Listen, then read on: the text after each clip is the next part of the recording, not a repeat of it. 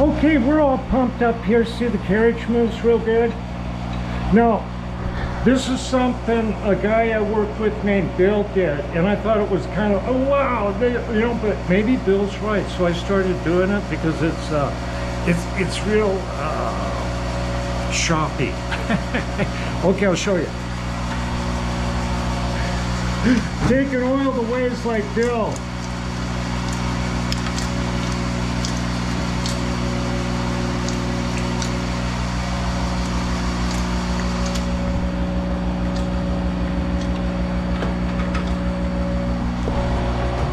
That's how Bill oiled them. Okay. We'll get back here in a minute. Okay, got the Monarch 10 double E ways oiled up like Bill does it. And I'm going to move it back and forth a little bit. It just moves like glass now. And get any dirt that's coming out. Yeah, you see right here? Let's get that cleaned up here. That's what Bill does. I think it's a good idea. Okay, well, look nice, look. Yeah. Okay. Now, Bill also, look at that, here it is. This is a good idea too if Bill does this. You want to give your control rod here a bunch of oil, and your feed rod. And if we're going to use the lead screw, that needs to be cleaned in oil. Okay. Yeah, Bill puts a little bit back here too. Just make sure, you know. If anything, it'll prevent rust. Okay.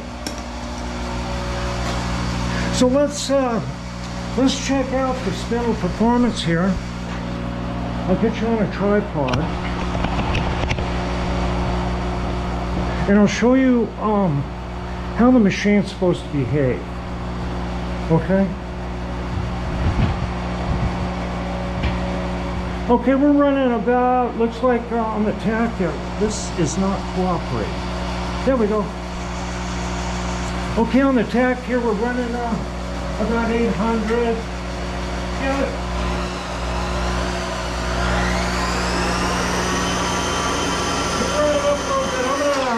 Lower that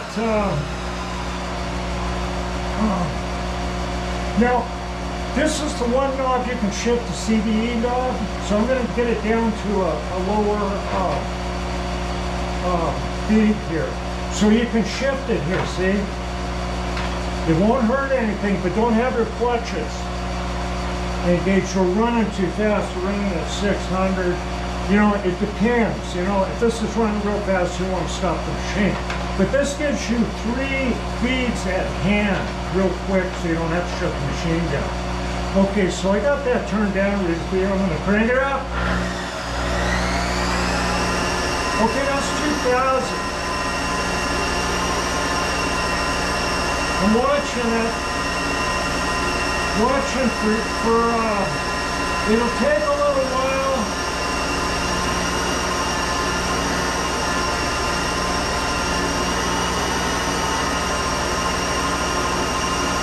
Looking good, it's holding real steady. But it takes a while to warm tubes up. Okay, I'm going to bump it up.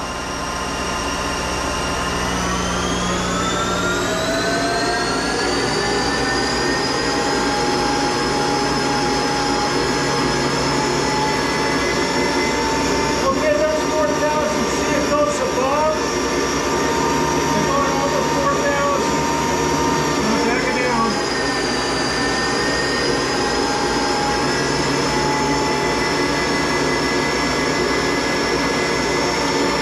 There's exactly 4,000, almost, little parallax there. Okay, I know it's out of adjustment because if I turn it further, it goes above 4,000.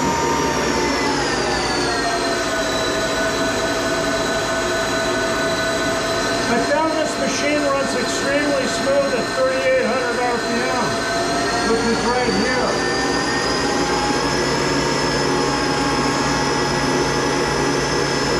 That's where I get the most accuracy, 3,800.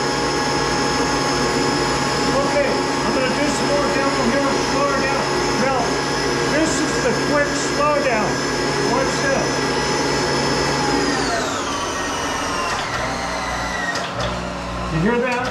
The dynamic brake engages. Let's go up. Let's see over 2,000 now. Now I'm going to turn it down rapidly. See, the dynamic brake stopped it to the speed I set it up fast. Now the motor generator doesn't do that. You turn it down, it has to kind of wind down. It doesn't have this kind of response. Let's see how fast it'll go up.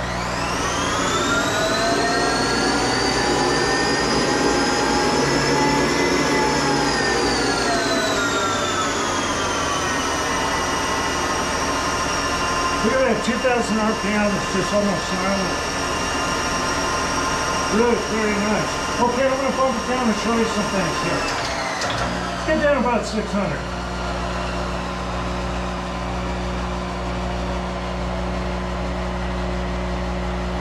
Okay.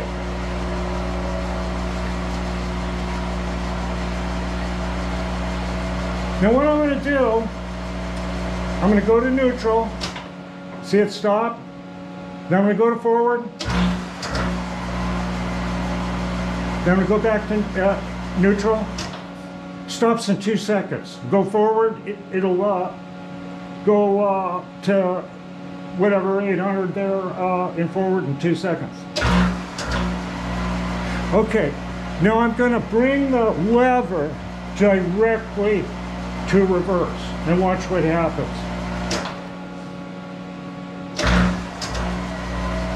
Okay, I'm going to go to forward.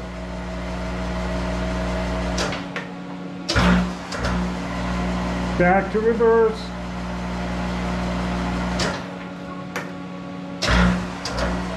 You see, it's got an anti-plugging relay that brings the spindle to a complete stop before it'll reverse. So your machine should do this. Go from, you don't need to do it at high speed, but it should do this. It should pause and then go the other direction. And notice that it's buffed, that you don't hear any gears slamming like on the servo drive. I think that servo drive would be okay if you could do a soft start. I don't know. I don't know about those things. So we'll go back to reverse.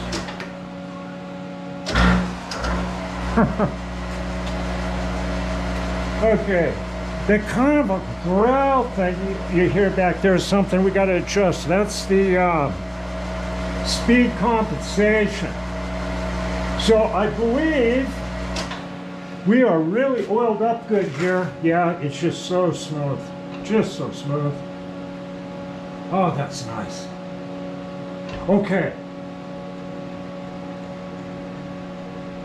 Okay, I'm going to come back and we'll set that speed compensation, the top speed. Okay, we're back here after warm-up. We discovered that the top speed here, we get the right knob, is over 4,000.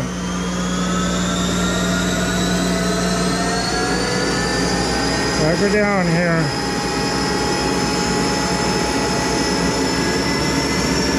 See, it goes over 4,000. So I'm going to back it off here. And I'm going to get the screwdriver into this slot.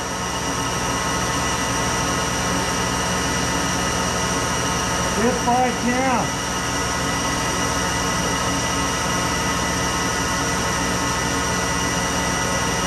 Okay, I'm going to crank it up.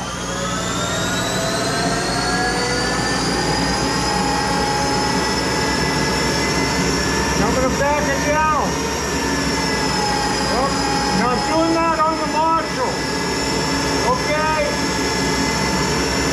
Let the export now. Oh, isn't that smooth? Happy. Yeah, that's great.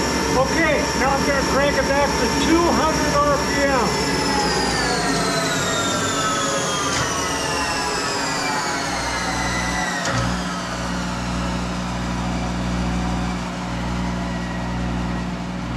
Oh, so nice. Right there, feathered in at, I don't want to parallax area here, that's about 200. Okay, now I'm going to put my hand on this spindle, on this, call it chuck, it's smooth, and I'm going to grab it.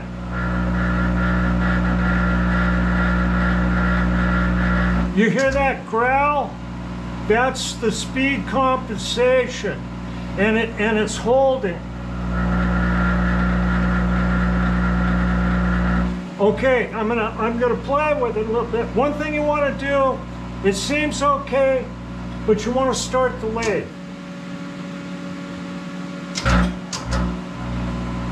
Working good. Up that a little bit here. How are we doing? A little more. Okay.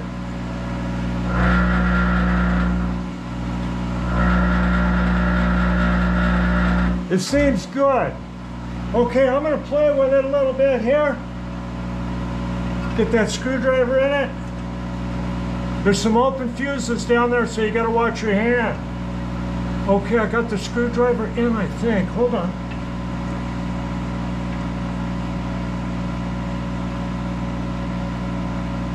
There we go. I feel it. Okay, I got it on that trim pot. Now I'm going to turn it up. You see, it's climbing. Now it's surging. When you see one of these do that, surge. The compensation's too high, so I'm going to back it down. Ah, isn't that smooth? Okay, grab it. Okay, I think it's still a little too high. Okay, get it down. Here, engage. Okay, I think that's okay. I'm going to start it. Yeah. We'll throw it in the reverse for fun. I think that's good. Okay. Yeah. Okay, now I'm going to check top speed again.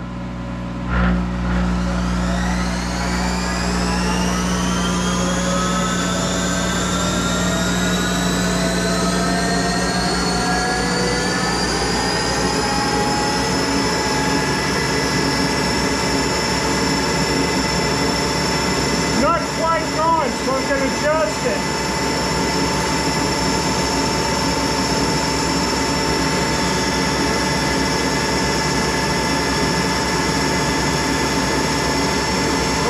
Hard to get on there.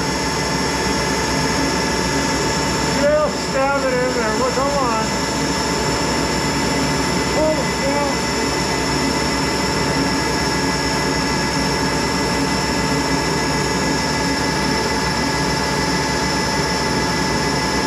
I'm now going to getting that screwdriver in that little slot. There we go. Okay, look, a little over so I can back it off at the module. Okay, back.